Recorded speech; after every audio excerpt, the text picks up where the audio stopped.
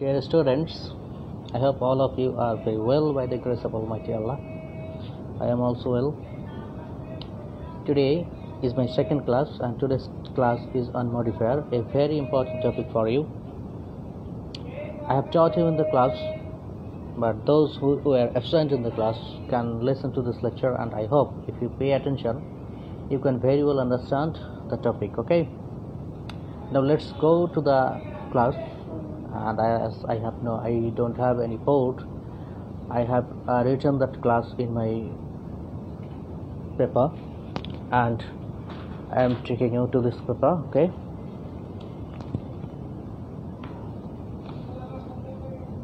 Modifier. The first question is, what is a modifier? You have already known about modifier if you attended the class. Okay.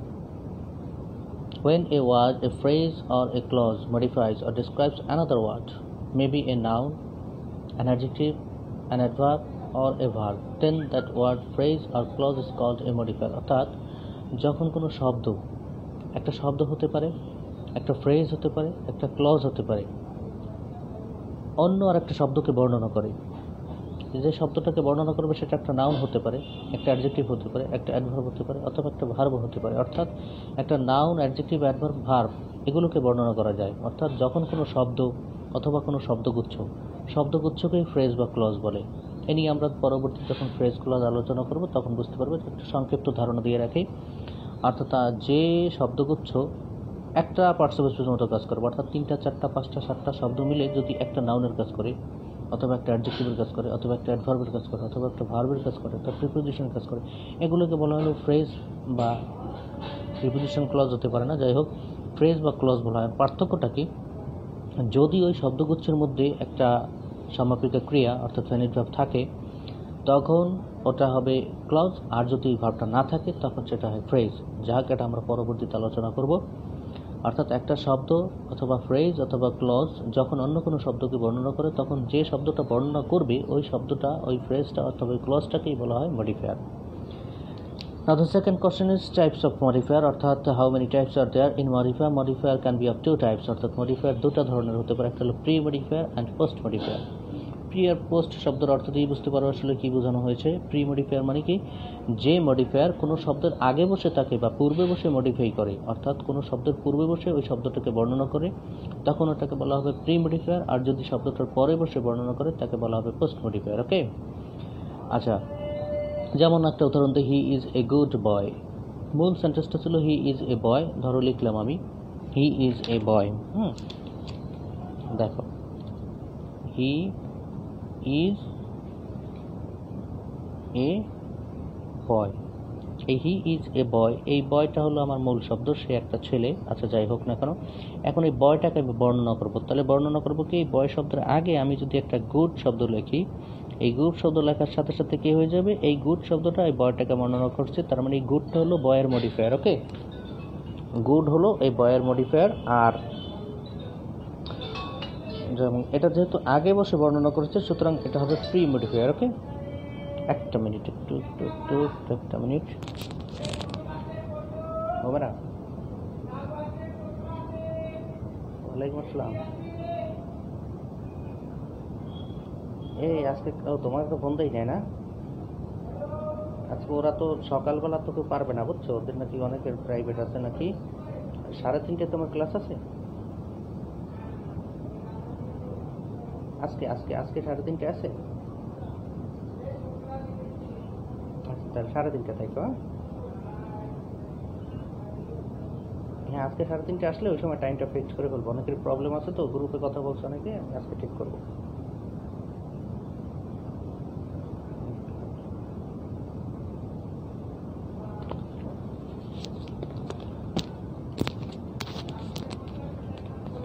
Sorry, types of modifier. Okay, types of modifier হলো pre modifier, তো বললাম pre modifier হলো he is a good boy, গুডটা হলো বয়ের pre modifier. আর একটা sentence দেখো, হি মনে করো ওয়াক্স, হি ওয়াক্স, সে হাঁটে। প্রশ্ন হলো সে হাঁটে, এই হাঁটাটাকে বর্ণনা করবো, সে কীভাবে হাঁটে। মনে করো ফার্স্ট, তার মানে এই ফার্স্ট শব্দটা এই ওয়াকের পরে বসে ওয়াক্যে বর্ণনা করে, তার মানে এটা হলো পোস্ট মডিফায়ার। তাহলে এই হলো প্রি মডিফায়ার, এটা হলো পোস্ট মডিফায়ার। এই দুই ধরনেরই মডিফায়ার হতে পারে। এখন এই যে মডিফায়ার, এই গুডের স্থানে আমি একাধিক শব্দও বর্ণনা করতে পারতাম, তখন এটা ফ্রেজ হয়ে যেত। আবার পরে এরকম একাধিক শব্দ বসেই বর্ণনা করতে পারতাম, তখন ফ্রেজ বা ক্লজ হয়ে যেত। আগে পরে এরকম ফ্রেজ ক্লজ, যাই হোক একটু পরে দেখবা।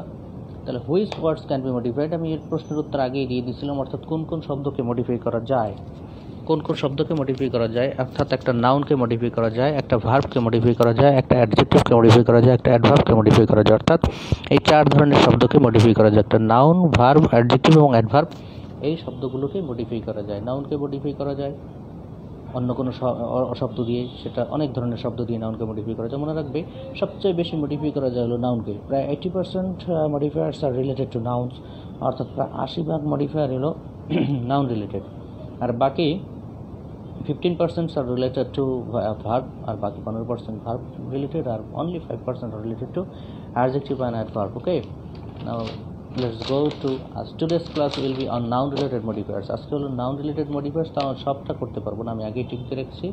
দেখো এই দুইটা টপিক নিয়ে আজকে আলোচনা করা হবে, অর্থাৎ মডিফায়ার 1 ক্লাস আজকে। হ্যাঁ, যদি ক্লাস কন্টিনিউয়াসলি তোমরা করো তাহলে আমরা আশা করি 3-4টা ক্লাসের মধ্যে মডিফায়ার পুরোটা শেষ করতে পারবো। নাউন রিলেটেড মডিফায়ার্স, প্রথমেই দেখো যেখানে বলা আছে যে নাউনকে বর্ণনা করতে পারে কে কে। এক নম্বরেই বলা আছে নাউনকে বর্ণনা করতে পারে আরেকটা নাউন। এটা একটু পরেই আমরা ক্লিয়ার করে দেবো। একটা নাউনকে বর্ণনা করতে পারে আরেকটা নাউন, একটা নাউনকে বর্ণনা করতে পারে একটা অ্যাডজেক্টিভ, একটা নাউনকে বর্ণনা করতে পারে একটা অ্যাডজেক্টিভ ফ্রেজ, নাউনকে বর্ণনা করতে পারে অ্যাডজেক্টিভ ক্লজ, নাউনকে বর্ণনা করতে পারে একটা অ্যাপোজিশন, নাউনকে বর্ণনা করতে পারে একটা ডিটারমিনার্স, নাউনকে বর্ণনা করতে পারে একটা ইনফিনিটিভ এবং ইনফিনিটিভ ফ্রেজ, নাউনকে বর্ণনা করতে পারে পার্টিসিপল এবং পার্টিসিপল ফ্রেজ। অর্থাৎ এই যে 10 ধরনের আছে, 1 2 3 4 5 6 7 8 9 10, এই 10 ধরনের মডিফায়ার হতে পারে নাউন নির্ভর। এবং তোমরা প্রশ্নটা এইভাবেই থাকবে যে pre modify the noun with an noun, অর্থাৎ নাউন অ্যাডজেক্টিভ বলা হয় তখন উইথ অ্যান অ্যাডজেক্টিভ, অথবা with an adjective phrase, with adjective clause, post modify the noun with an adjective clause, post modify the noun with an apposition, determiner, এরকম একটা question বলা থাকবে। Now let's go to the first topic, noun. অর্থাৎ একটা noun কখন আরেকটা নাউনকে modify করে। দেখো একটা নাউন যখন আরেকটা নাউনকে মডিফাই করে তখন এটা নতুন নাম হয়ে যায়, সেটার নাম হলো নাউন অ্যাডজেক্টিভ। কারণ কি, একটা নাউনকে মডিফাই করতে পারে একটা অ্যাডজেক্টিভই, তার মানে কি একটা নাউনের আগে যদি আরেকটা নাউন থাকে তখন এটাকে নাউন না বলে বলা হয় নাউন অ্যাডজেক্টিভ। তাহলে কোশ্চেনটা এরকম থাকবে যে pre modify the noun with a noun adjective. Clear? যেমন 3টা সেন্টেন্স দেখো, we play in our dash field, we play in our dash field, আমরা কোথায় খেলি, ইন আওয়ার ড্যাশ ফিল্ড। এখন এই যে গ্যাপটায় যদি তোমাকে প্রশ্ন থাকে যে প্রি মডিফাই দ্য নাউন, অর্থাৎ এই নাউনটাকে যদি প্রি মডিফাই করতে বলে যে ফিল্ড নাউনটাকে প্রি মডিফাই করো কি দিয়ে, আর একটা নাউন অ্যাডজেক্টিভ দিয়ে। যেমন in our college field, college শব্দটাও কিন্তু একটা noun. In our school field, school শব্দটাও কিন্তু একটা নাউন। তাহলে এই হলো নাউন দিয়ে নাউনকে মডিফাই করো, তখন এটাই নাউন অ্যাডজেক্টিভ হয়ে যায়। Hour dash room is very large, hour dash room, আমাদের কোন রুমটা ভেরি লার্জ। আওয়ার ক্লাসরুম, এই ক্লাস শব্দটাও কিন্তু একটা নাউন, তার মানে নাউন অ্যাডজেক্টিভ হয়ে গেল। I lost my dash bag, I lost my college bag, I lost my school bag, এই শব্দগুলো কিন্তু এই ব্যাগটাকে নাউন হিসেবে এই আরেকটা নাউনকে মডিফাই করছে। বুঝতে পারছো? এগুলোই হলো নাউন অ্যাডজেক্টিভ। তাহলে আমরা প্রথম টপিকটা নাউন কি, নাউন অ্যাডজেক্টিভটা ক্লিয়ার করলাম। এখন আসো আমাদের অ্যাডজেক্টিভের মধ্যে। অ্যাডজেক্টিভ আসলে কি?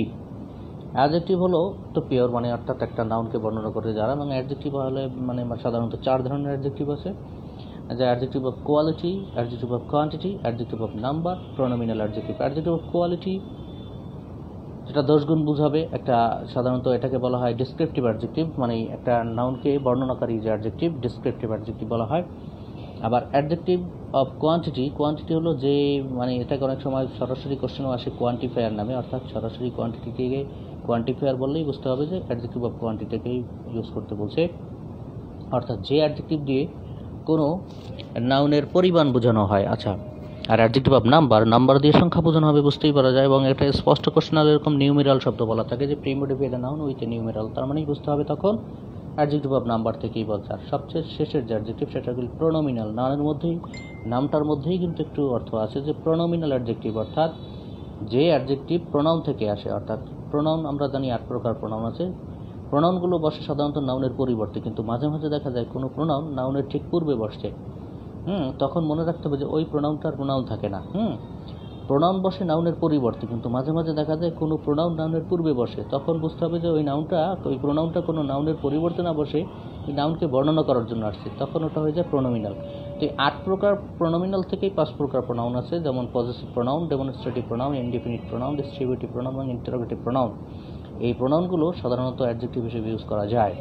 ওকে, তো এই 5 প্রকার প্রোনাউনকে আমরা অ্যাডজেক্টিভ হিসেবে ইউজ করতে পারি, এই জন্য এগুলো হয়ে যাবে প্রোনোমিনাল অ্যাডজেক্টিভ। তার মধ্যে এই ইনডিফিনিটটাকে নিয়ে একটু কনফিউশন আছে। ইনডিফিনিটটাকে অনেকে বলে যে ইনডিফিনিট প্রোনাউন যেটা আছে এটাকে আবার অ্যাডজেক্টিভ অফ কোয়ান্টিটির মধ্যে মিলিয়ে ফেলে। যাই হোক, সমস্যা নেই। এই পজিটিভ, ডেমনস্ট্রেটিভ, ডিস্ট্রিবিউটিভ আর ইন্টিগ্রেটিভটা হলো ফিক্সড, অর্থাৎ এই 4 প্রকার প্রোনাউনটা প্রোনোমিনাল একেবারে স্পষ্ট হিসেবেই আসে। আমরা এখন আলোচনা করি adjective of quality. Adjective of quality হলো যে কোয়ালিটি ডিসক্রিপশন দেয়, অর্থাৎ ভাইস অ্যান্ড ভার্চু, অর্থাৎ গুণ এবং দোষকে বর্ণনা করে। যেমন মাই ফাদার ইজ অ্যান দ্যাশ ম্যান। এবং এক্ষেত্রে তোমার একটু মনে রাখতে হবে যে এই অ্যাডজেক্টিভটা ইউজ করার ক্ষেত্রে আর্টিকেলটাকে ফলো করতে হবে। যদি আর্টিকেল দেওয়া থাকে ঠিক আগে দেখবা যে এ আছে না অ্যান আছে। যদি অ্যান থাকে তাহলে অ্যান বসতে পারে যার পূর্বে, এরকম কোনো শব্দই সিলেকশন করতে হবে। এ থাকলে এ বসতে পারে যেসব শব্দের পূর্বে, এরকম শব্দই আমাকে সিলেকশন করতে হবে। ক্লিয়ার? যে my father is an dash man, তার মানে অ্যান বসতে পারে এরকম একটা শব্দ অ্যাডজেক্টিভ আমি নিয়ে আসবো। Is an honest man, is an industrious man, এগুলো বসতে হবে। ঠিক আছে? He is a dash worker, তার মানে এ বসতে পারে এরকম একটা শব্দ অ্যাডজেক্টিভ আমার লাগবে। He is a hard worker বলতে পারি, he is a punctual worker বলা যায়। ঠিক আছে? He does not like to lead a dash life, he does not like to lead a আছে, তার মানে এর মরকম শব্দ দিতে হবে। Like to lead a lazy life, A dishonest life, এরকম একটা শব্দ দিব, তাহলে আমার অ্যাডজেক্টিভ অফ কোয়ালিটি কমপ্লিট। আসলে অ্যাডজেক্টিভ অফ কোয়ান্টিটি, কোয়ান্টিটিকে কোয়ান্টিফায়ার বলা হয়, অর্থাৎ পরিমাণ বোঝায়, এবং এক্ষেত্রে অনেক শব্দ আছে, তার মধ্যে কিছু ঝামেলাও আছে। যেমন কাউন্টেবল নাউন্সের জন্য স্পেশাল কিছু শব্দ আছে। যে নাউনগুলো গণনা করা যায় সেক্ষেত্রে পরিমাণ বোঝাতে কিছু বিশেষ শব্দ আছে, আর যে নাউন গণনা করা যায় না, আনকাউন্টেবল নাউন্স, সেক্ষেত্রে কিছু শব্দ ফিক্সড আছে। আবার কিছু কিছু শব্দ আছে উভয় ক্ষেত্রেই বসানো যায়। যেমন মেনি, মেনিটা শুধু কাউন্টেবলের পূর্বেই বসে, এ ফিউ কাউন্টেবলের পূর্বেই বসে, এ নাম্বার অফটা কাউন্টেবলের পূর্বেই বসে। ঠিক তেমনি মাছ আনকাউন্টেবলের পূর্বে বসে, এ লিটল আনকাউন্টেবলের পূর্বে বসে, অ্যান অ্যামাউন্ট অফ এটা আনকাউন্টেবলের পূর্বেই বসে। কিন্তু কিছু শব্দ আছে যেমন এ লট অফ, সাম, এগুলো উভয় ক্ষেত্রেই বসে। যেমন I have many friends, friends গণনা করা যায়, এক্ষেত্রে মেনি বসালাম countable. I have many books, I have a few books, হ্যাঁ, এগুলো গণনা করা যায়। I have a number of books, এগুলো কাউন্টেবলের জন্য বসানো হলো। আবার I have much knowledge, I have much water, I have much oil, I have little knowledge, there is a little water, এগুলো হলো আনকাউন্টেবলের পূর্বে বসে। ঠিক আছে? কিন্তু এ লট অফ, দেখো এ লট অফ বুকসও হয়, আবার এ লট অফ ওয়াটারও হয়, সাম বুকসও হয়, সাম ওয়াটারও হয়। তার মানে উভয় ক্ষেত্রেই বসানো যায়। এগুলো হলো কোয়ান্টিফায়ার। ওকে, এখন আমরা যাব পরবর্তী টপিকে, অর্থাৎ অ্যাডজেক্টিভ অফ নাম্বার, অর্থাৎ নিউমেরাল। মনে রাখবে নাম্বার সাধারণত 3 ধরনের হয়। একটা হলো কার্ডিনাল নাম্বার।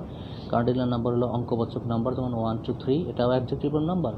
অর্ডিনাল নাম্বার, যেটা দিয়ে পর্যায় বা ক্রম বোঝানো হয়, যেমন ফার্স্ট, সেকেন্ড, থার্ড। একটা ক্লাসে 10 জন স্টুডেন্ট আছে, আমি গণনা করলে বলবো 1, 2, 3, 4, 5, 6, 7, 8, 9, 10 এরকম।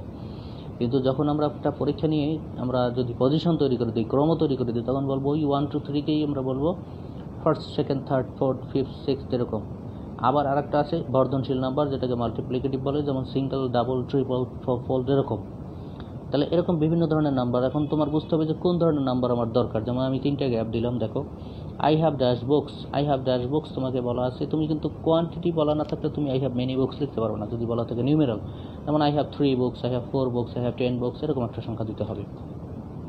He is the dashed boy in the class, he is the dash boy in the class, তাহলে কী হবে? অবশ্যই he is the first boy, he is the second boy, he is the third বয়। একটা পর্যায়ক্রমে এরকম একটা শব্দ দিতে হবে, যেহেতু ডি বলা আছে।